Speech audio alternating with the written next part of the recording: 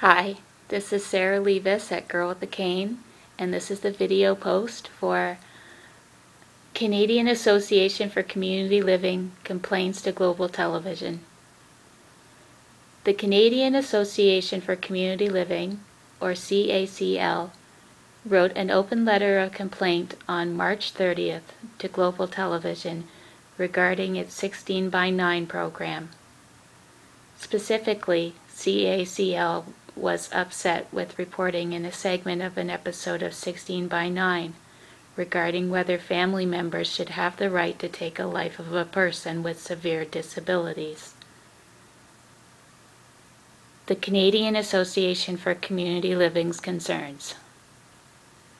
CACL is one of the largest support/advocacy agencies for people with intellectual disabilities in Canada. It oversees a network of Association for Community Livings, or ACLs, at the provincial level, which in turn oversees ACLs in most cities and towns. I read the CACL's letter to Global, and their concerns run along the same lines as mine, and I linked to the recent post that I did about Annette Corriveau and her fight for the right to for the